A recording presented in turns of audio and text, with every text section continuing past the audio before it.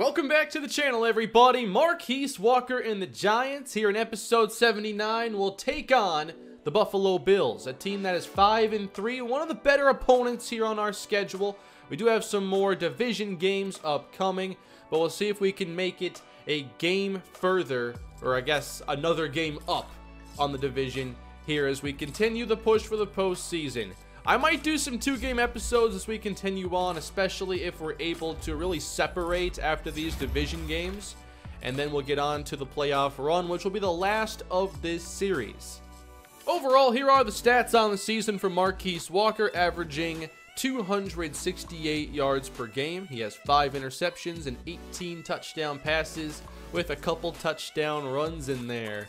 One of the things I really want to do this year is see what we can do with the rushing total for Saquon Barkley. That could reach 1,000 today. It's possible.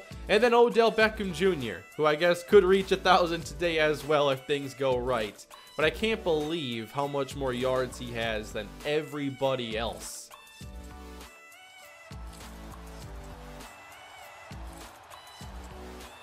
Looking for win number 8 today, and the New York Giants are sporting a new uniform set. We're using the 2000s red alternate with the 1980s pants. I thought this uniform setup did go fairly well together. I was hoping there would be some different pants, maybe some blue or red pants, but they're pretty much all white or gray, so I had go with a combination I thought worked, but I wanted to switch up the uniforms. The Giants have a very good uniform setup. I pretty much like everything they've had and have ever had. Well, let's get this going. Odell's looking for touchdown number 75 on the career, as he's trying to put up some career best numbers this season. 1st and 10. We're going to start things with a pass, and maybe there's no one we're throwing to on this play. Marquise is sacked for the 36th time this year. They pretty much had everybody covered there for a while. We'll try Barkley now on the run. Working to the left, spinning free to the outside. He's across the 50 and taken out of bounds after a 27-yard opening touch. Normally when I have good receiving cores like this and we're pretty deep, I end up spreading the ball around to the point where nobody really gets those outstanding numbers, as Barkley shows why he might be the best in the game. But like in my dynasties and past franchises, a lot of players will end up with very similar receiving stats by the end of the year. But this is one of those exceptions where Odell has doubled anybody else on the roster, and I'm pretty sure he has more yards than any combination of 2 players on the team. Oh no, almost picked. Thought I would have time for that one. All right, from the first few plays here, I feel like running is going to be, you know, probably okay. Passing could be a little trouble for us. Already seen some good coverage and some pass rush. Now we'll try Barkley again outside, and this time they make the play. All right, we're in field goal range here. Can't take a sack. And we'll avoid that, but Beckham is not going to convert as the Bills protect the sticks.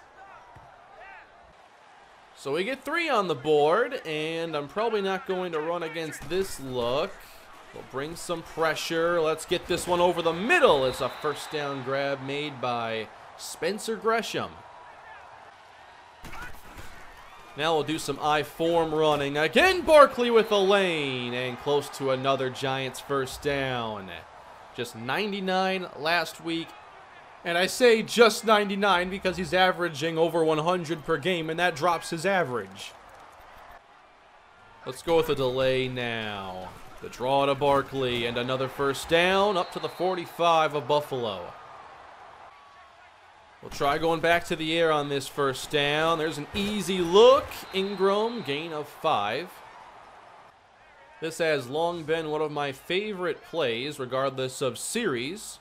So 2nd down and 5. Why don't we go across the middle again? Beating the cover 2 defense. Another first.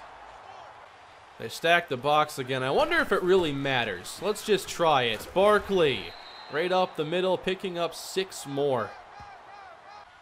I don't like this call now against this look. We're audibling. Will they blitz? Nope. They were bluffing. Marquise the takeoff. Let's find the opening here and go down. I had to decide there at the final moment. Was I going to try another spin? I've done that time and time again. I decided this time I'd take a break from that idea. Driving in the red zone. We'll give it to Barkley again. And he'll follow 76 to the 9-yard line and get to a 3rd and short. Now, if they're bluffing, this play doesn't work anywhere near as well. I don't think we need 3 slants. I think if we go slant flat on that side, we're okay. That's covered, though. Marquise, can he get away? Not entirely. Taken down after a minimal pickup. And they're probably going to force me to kick the field goal now. Defense is doing their job, so 6-0 as we take over again. 2 field goal possessions. Got to convert down there in the red zone or just score before we get there. Sometimes that's a little easier. We have many big play threats. Marquise on the move. I know circle's wide open. I can't get it there, though. That's caught by Shepard. Gain of 7. We'll try the draw play again. Barkley into the 2nd level, moving the chains once more. Hard to not give Saquon Barkley a heavier portion of the workload here in the beginning. Barkley runs again. Just way too easy. 72 yards. We'll get back to the air on this play. Now some room. Walker can get some rushing success as well. Sliding inside the 30. 13 rushes and 7 passes. Wow, I didn't realize we were actually, like, imbalanced the opposite way we normally are. Here's 2nd down. And this time, I want to run again. Why not?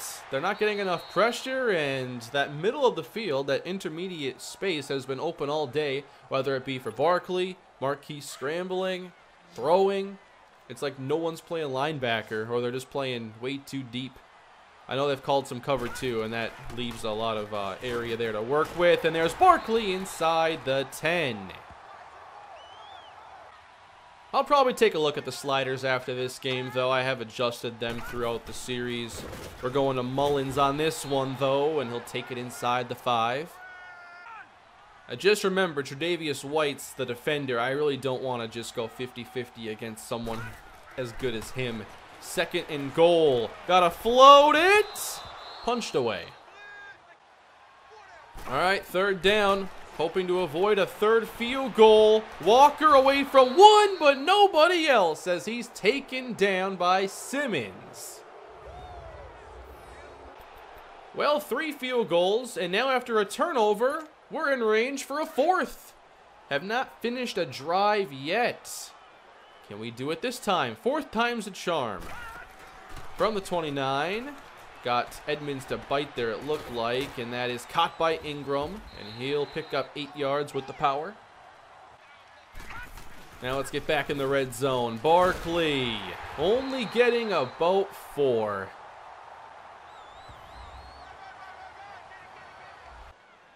What's it going to take to finish a drive?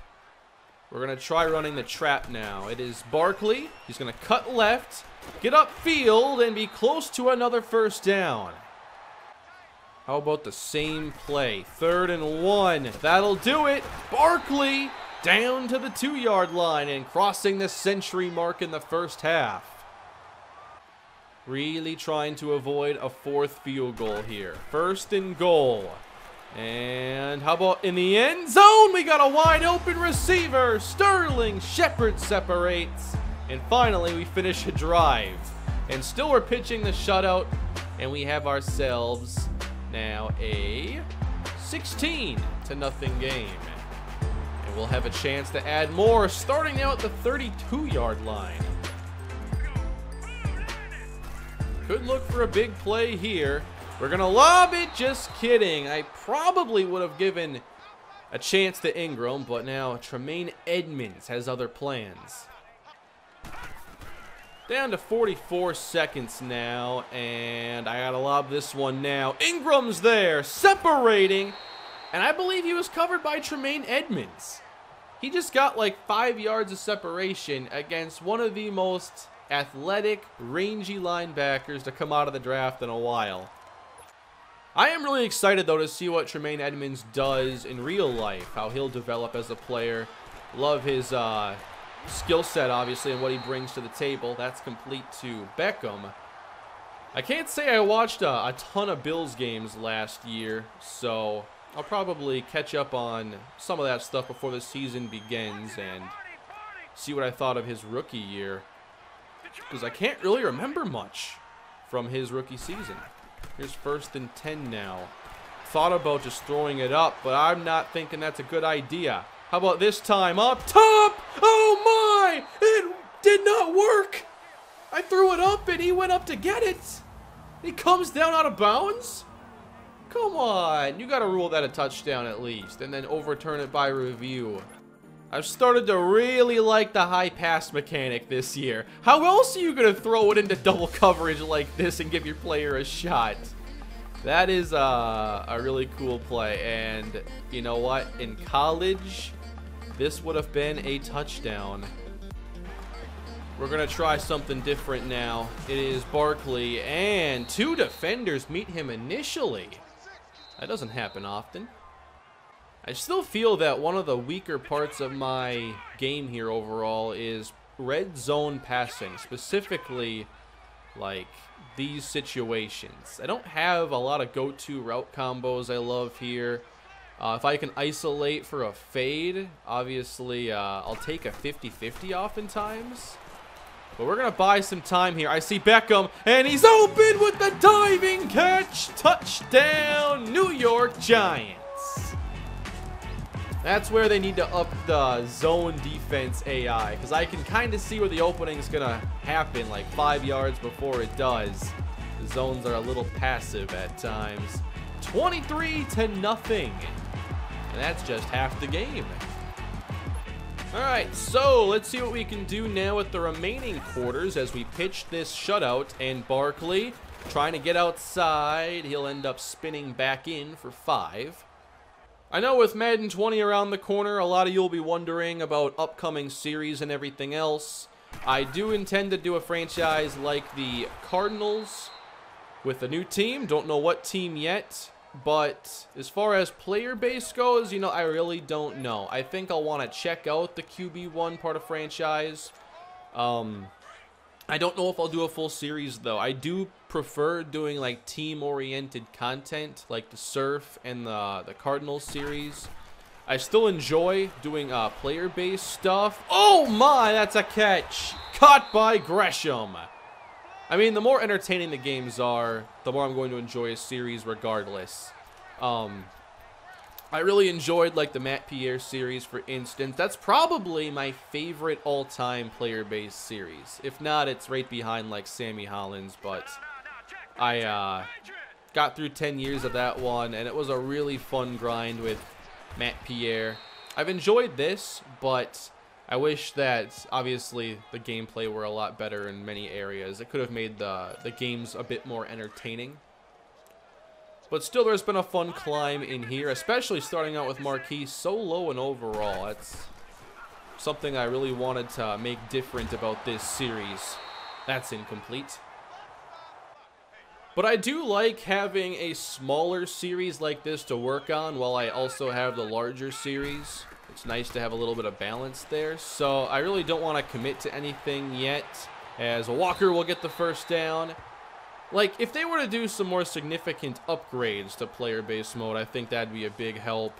I know with the scenario engine this year, it could be more interesting, but I'm not sure, you know, how that's going to affect everything. That's basically the main thing I want to play with when Madden 20 is out. I want to see if that scenario engine, you know, is solid in year 1 of its implementation. Ooh, probably shouldn't have floated that one. Le'Veon Mullins checks in now, and he's going to get some room to do his work. First down to the 37. All right, let's go and make this 30-0. That's the plan as we handle the rush. And, oh, I thought we did. Barkley, he's not going to fix this. Now a long way to go, and I found a way to get the yards back. First down, Evan Ingram with the outstretched arms brings it in. All right, don't gotta take any chances here. It is 23-0 after all, so third down for the Giants. And pretty good coverage now from Buffalo. Here goes Walker. Thank you for the block. Shepard and sliding down. It's a good pickup, and Walker has 65 rushing yards. That's got to be his longest in a very long time. I didn't realize it was that many, or even close. I think I'm ready to wrap this one up. Pitch left to Barkley. Shakes free from one. He'll break another tackle, and yes, he does power in for the rushing touchdown. The plays he can put together in here, it's been really fun to watch. 30-0. Well, we're going to get some backups, a bit more playing time now the rest of the way. Don't want to risk serious injury to Saquon Barkley, who's already had a very busy day. So get ready for the Le'Veon Mullins show. I'm also chewing clock as well. Third down and 8. And there it is. It's a first down catch made by Ingram. And good protection there to give me time as Edmonds was watching that slot. Oh my! Saquon Barkley was not seeing this kind of run defense. Mullins gets it again. Oh, a flag down, and he lowers his head and runs over the safety. Now, is this holding? I feel like I haven't seen a holding on a running play in a long time, but that at least reaffirms that it can happen. How about 23 yards? Mullins. He'll get some, but nowhere near enough. Well, so much for the shutout. It's 30-7 now. Buffalo finally got into the end zone and on the board. This is going to go in as another dominant win for the Giants. Like I said, I'm going to take a look at the sliders afterwards and just see if there's something that could be fixed up. The running game mainly is my concern. It's just been pretty easy to get 7 to 10 yard chunks on inside zone. All right, Mullins, you got this. 3rd and 5. Le'Veon Mullins gets 7.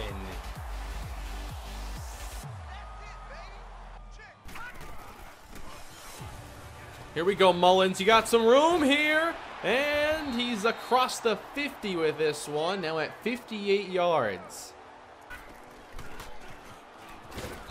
Oh, it's a third running back now. Harrington into the game. I don't even know. I can't remember him very well. We only ever use 2 backs normally, unless you have an interesting situation where your third down back and power back start to switch things up for you.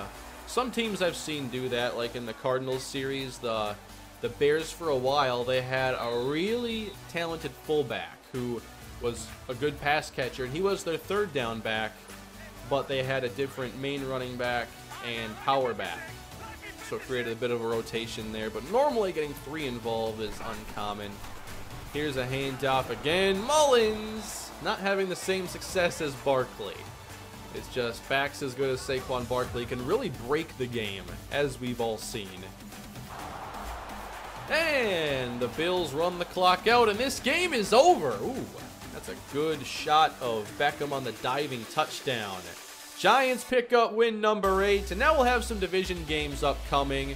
And if those go too easy, then we are going to speed things up and hurry on to the postseason to see if Marquise can finally get that Super Bowl ring. Definitely a more run-oriented game today. It was like an episode of the Matt Pierre series instead of the Walker series. 2 touchdowns, though. 14 of 20 passing, as Barkley ran for 5.6 a carry. Mullins 4.7. And this was supposed to be against a really good rush defense. Well, Dallas is at 5-4 on the season, so maybe it's a good idea to start doing some 2-game episodes here next time. I'm going to take a look at the sliders, though, and just see. My run blocking's 52, so it's not outrageous, but The tackling is 45 for the CPU. So what I'll probably do, for those of you that still want to see the sliders, I'm going to knock this down to 50. And then I'm going to bring up the tackling to 50 as well. Why not? It's so close to default, and there have been so many patches and everything.